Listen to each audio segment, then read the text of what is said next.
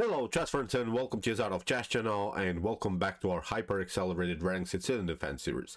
So in this series we're covering this very nice opening from Black's perspective, so it's our preparation, it's our battle against e4, and today I prepared really a special video for you. Today I will introduce you a really beautiful theoretical novelty that I think you can use, and the cool part about this novelty is actually that I think you'll find you play this position many times. This position will happen to you many times, and I think you have to know then the continuation, you have to know what to do.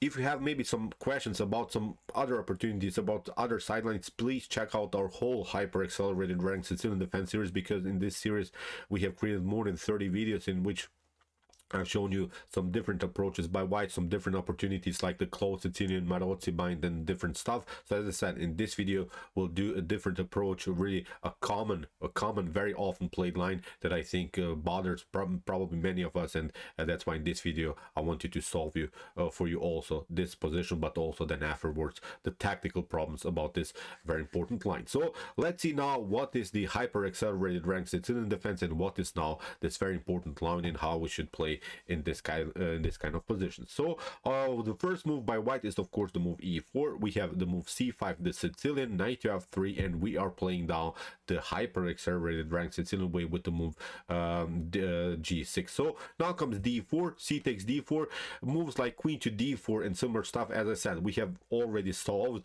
in our previous analysis, in our previous video. So today we're analyzing this line: knight to d4, knight to c6, knight to c3, bishop to g7, attacking the knight on d4, bishop to e3. So this is now pretty standard stuff.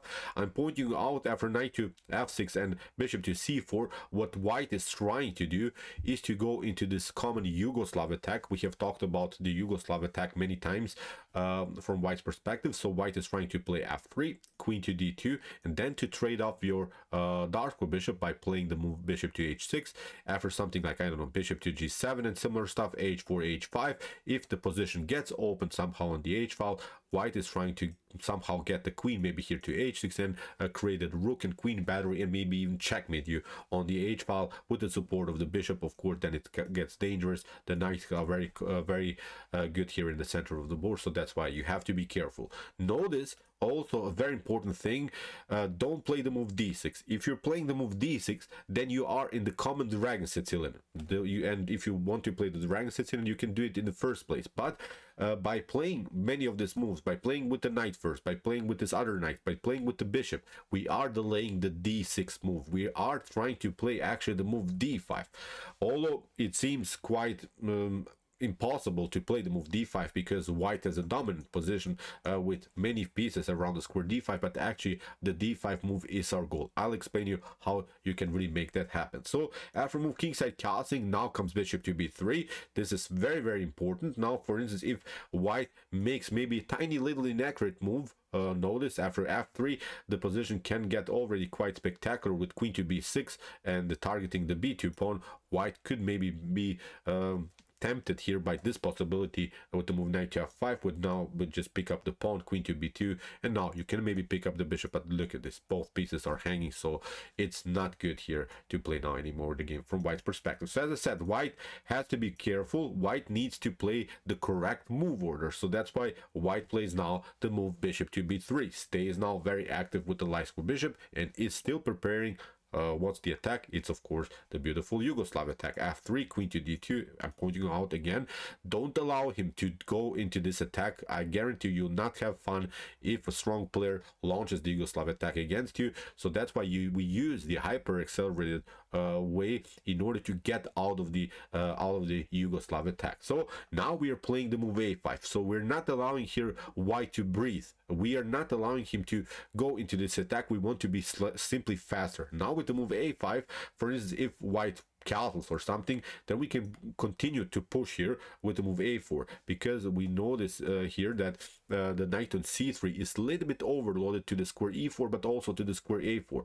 Now for instance, if knight to a4 happens, then we pick up the pawn on e4. If bishop to a4 happens, still we can pick up, of course, the pawn on e4, because after knight to e4, the knight is suddenly deflected from the defense of the bishop, and this is a pretty good game now for for black. So as I said, white needs to be careful and has to play now first the move f3, protecting the pawn on e4. But now the fun starts. My recommendation is here to break and enter immediately with the move d5. In the beginning it seems like a suicide because what you're doing, the pawn, the square d5 is 3 times attacked by the bishop, by the knight, by the pawn.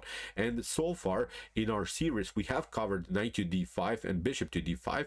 Today we're analyzing this line, e takes d5, and you see now we are temporarily sacrificing a pawn, but now in order to get a beautiful piece activity with the move knight to b4. Now you see we have a triple attack against the pawn. We have twice attacked the pawn with the knights, and now also with the queen a third time. Now white, in order to stay with this pawn on the board, has to play knight to e2, plays this maneuver, liberates now the d file, and is again protecting this pawn 3 times. But again we're playing the same motif with a4, deflecting the knight from the defense of the pawn on d5. Okay, we gave up now 2 pawns, but now we're having, I think, a beautiful initiative, because after knight to d5 we have taken now a very important centralized pawn, and the game is becoming now quite spectacular. It becomes now really tactical. Notice that white's king is still stuck in the center, and notice that we have here a beautiful piece activity. Let's see the strengths of our pieces. The bishop is very active here. The rook is also very active on the a file. The bishop on c8, although it didn't play so far, but in my opinion it still has a decent activity. Many times in many structures maybe an e6 move has been played or something, and then you have problems where to go with your light square bishop. So the light square bishop is still a powerful piece. The knight very powerful in the center of the board, dancing here in the center, creating really some, again, tactical threats. And we have also a beautiful tension on the d file, because sometimes it's possible when we maybe pick up the queen on d1, then the rook gets deflected to d1, and then suddenly somehow we white loses the battle on the a2 square, because we have also twice maybe attacked the a2 square. So you should not forget about this, because sometimes you are having this kind of an attack, and then you afterward just pick up the pawn and get maybe a favorable endgame. So it's not also something that we should forget. Not many of these games are ending, of course, with a spectacular checkmate or something. Sometimes we pick up a pawn, and this is solid play then. So let's see now here white's opportunities. What really surprised me here, actually, that bishop to d4 is already a mistake. Really wild stuff. After bishop to d4, white is facing now many tactical problems. It's almost like white is almost losing here, and we have to say it, bishop to d4 seems quite tempting, because it makes sense. We're at least undermining one threat. This bishop on g7, that's beautiful. We call it the dragon bishop, the dark bishop. The fianchetto bishop is many times the most powerful piece in the dragon Sicilian. So that's why in the beginning it makes sense that white wants to trade off the dark bishop by playing the move bishop to d4. But bishop to d4 is already a wild mistake, because you can proceed now with the move bishop to f5. And let's see now what are white's options again. Let's see now the worst option. The worst option is, for instance, if white castles now. White is saying, okay, I had it enough. I have gained 1 pawn. I want to trade off now the bishops and go into a favorable endgame. I have here my 3 versus 1 pawn majority. I'll just trade off till the end my pieces, and then I'll launch here an attack, and we'll probably create maybe even 2 connected pass pawns, and we'll probably win the game. But after kingside castling, you have maybe this beautiful stunner, bishop to c2. Bishop to c2 is such a destructive move. This is game over for white. This is quite stunning, because after bishop to c2 that you have to play now, because the queen is hanging, now we play just bishop to d4, and notice now if the queen takes on d4, then the queen gets deflected suddenly from the defense of the bishop, and now we play knight to c2, the beautiful fork. So you pick up the rook, and you have a better game. Notice that also still this knight is hanging. We still have our progress on the a file, and notice also that the pawn count now is the same. We have now 5 pawns on the board, and white is also 5 pawns. So this is not again a 3 versus 1 pawn majority here in the queen side. It's just a 2 versus 1. So okay, we pick up the rook now, and we'll probably somehow manage to defend against these 2 pawns on the queen side. So let's go back. After move knight to d4, if you play knight takes d4, then again you have this beautiful stunning tactic, knight to e3, again a new fork. You see, you have to now play something like knight to e6 just to prolong the game. We pick up the knight, you're trading off maybe the queens, but look at this now here. After rook to d8, the bishop is hanging, but also the rook is hanging on f1. Even if you protect somehow, the bishop would just pick it up and the game should be over. So really wild stuff. So see, after move bishop to d4, the game is almost over. So let's go back and let's search for new opportunities here for white. Instead of castling, okay, we are saying white doesn't have to castle. What should then white do? Maybe rook to c1 seems like a good defensive move, because okay, we saw that in the previous example white lost the tactical battle around the square c2, but actually now comes a new stunner. Look how beautiful this position is. Now you play just a brutal move, knight to d3. Really wild stuff. What can white do? Of course, you have to take. C takes d3. Now we pick up the bishop, and after knight to d4, knight to e3. Notice that after c takes d3, the queen is suddenly disconnected from the defense of the knight. This is really wild stuff. Knight to e3. We have maybe this idea just again to sacrifice the piece just in order to prolong the game, but in my opinion this is not working. So you could maybe try here some idea of queen to e2, but now we just pick up the knight again. Notice that the d3 pawn is weak, and you should not forget about the common a-file attack that we have talked about in the beginning. The a-file attack is also something important.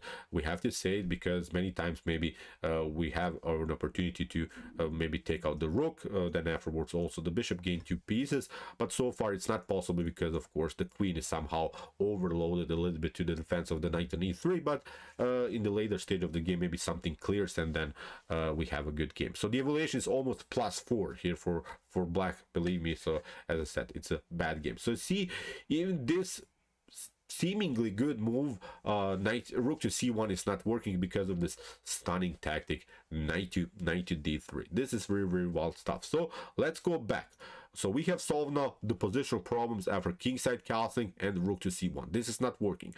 What makes sense, of course, is bishop to g7, but bishop to g7 is again not working because again you have this beautiful stunning move, bishop to c2. If now bishop to c2 happens, which makes really sense, again you get this idea, knight to e3. For instance, if the queen takes on d8, which makes sense, the queen was under fire, we play first knight to c2, first the check. The king has to step back. Now we pick up the queen with the rook that was hanging. We have to take out now with the f rook because the rook was under fire.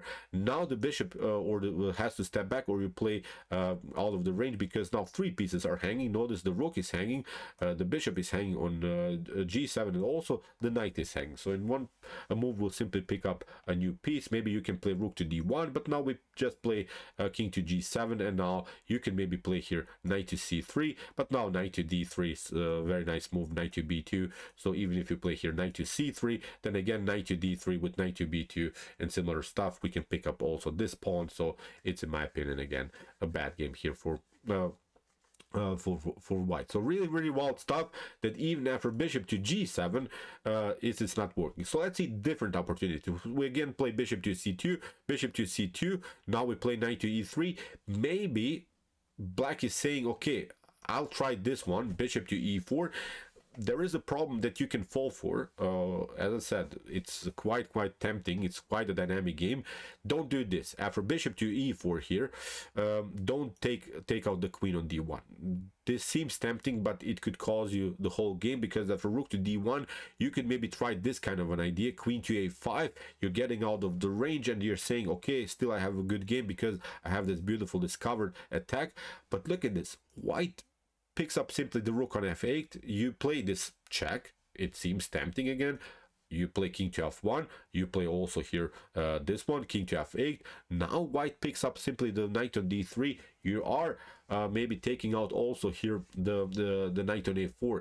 But in my opinion, this is simply not enough compensation. White will eventually play knight to c3. Will play king to f2. Will eventually maybe double up the rooks on the d file, and with with the rook and 2 minor pieces against the queen and this pawn majority on the queen side, I think white could have really a solid game. So don't do that. This move bishop to e4 has to be known, I think, in this continuation. So don't take out the queen on d1. We are playing simply now queen to a5. We're getting out of the range. Look what happens, for instance, if white takes out now the rook on f8. We're playing this one. Now it's working because the knight is still here. This knight creates a double check by the queen and by the knight, and now it's a beautiful checkmate. The king doesn't have any good squares. Even the f1 square is covered now by the knight on e3. This would be a really devastating game again for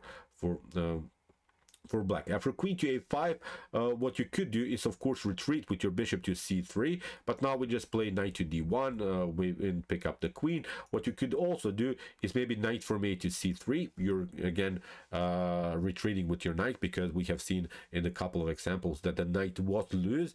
Again, you're sacrificing the queen. It seems like it could be maybe enough compensation here, but now we just again pick up here the bishop, and this is not good. So you could maybe try here bishop to f8, but now we've played first knight to c3, maybe b to c3, king to f8. Now in my opinion it's a different story, because after king to f2 the king is quite endangered. We have still our f5 e5 opportunities, so the bishop is loose here. So it's still a good game, I think, for black. Notice in this scenario we have here only a 1 versus 1 situation when it comes to the pawn. So in the previous example white still has 2 of its pawns on the board, so it's in my opinion now suddenly a good game here for black again. So as I said, this idea is also not working. So let's go really back to this bishop to d4 move. So as I said, bishop to d4 is almost like losing here for white. Be prepared about this move. Many times white will try eventually to simplify the game by playing the move bishop to d4. Don't worry so much. Bishop to f5 is the winning game. As I said, even if black takes out the bishop on g7, you don't pick up the bishop, you play this stunning tactics, and I guarantee you this is working for you. I couldn't find any games in the database in this particular line in master level. I only found 2 games in the Lichess database. So there were 2 games played by 2 good players around 2500 rating points on Lichess, but no games in the database in some games played by grandmasters, intermasters, FIDE masters, similar stuff. Bishop to c2 is destroying here white's position. Really stunning tactical shot. So let's go back. Instead of this move bishop to d4, white should play here. We have to also know what white should play, because you cannot of course expect that white will play bishop to d4 all the time. But now after move bishop to f2, we should proceed here with the move b5. Now the game becomes quite spectacular. After knight to b6, knight to b6, queen to d8, you have to play the game like this now, I think, from white's perspective. Rook to d8, bishop to d6. You see, this is now the tactical shot that white will try. But now I kind of like here this position of blacks, especially after rook to e8. We have still the tension, we have still this powerful knight that controls both of the square c2 and a2. The bishop will become also an active piece on f5, so in my opinion again a playable position now for black. So as I said, maybe after move b5, white doesn't have to play necessarily the move knight to b6. You can of course play knight to c3, but now we play knight to c3, knight to c3, queen to d1. You have to even take out now with the king. If you take out now with the rook, there is now this beautiful line that simplifies again the game. Bishop to c3, b takes c3, knight takes a2. Okay, you could maybe get pinned, but now bishop to e6 here you can defend everything. Bishop to e6, f takes e6, and now also the pawn is hanging. So still a good game, I think, here for black. The knight is very powerful. We can play also b4 here in the continuation. So probably this would be a drawish ending for both sides. So as I said, bishop to d4 counted really as a mistake, because now you have beautiful tactical motifs with the move bishop to bishop to f5 and then bishop to c2. White needs really to play here the move bishop to f2, but still it's still a complicated game because of this possibility to play the move b5. So this is now a novelty. I hope you enjoyed this line. I hope you get this position. If you have some questions, you can of course text me in the comment section below. I will try to answer your questions about this opening line, what bothers you. But you can also check out the videos. As I said, we have created about 30 videos. I think we have solved many problems in that videos about hyper accelerated ranked Sicilian defense, so please check it out. Here's the link of our whole playlist. And if you have trouble maybe to play as black against the d4, you can also check my Nimzo in the defense. Here's also the link of our whole playlist. And if you like this content, don't forget to subscribe to my channel. See you soon with some more videos. And what you say, chess is the best, of course.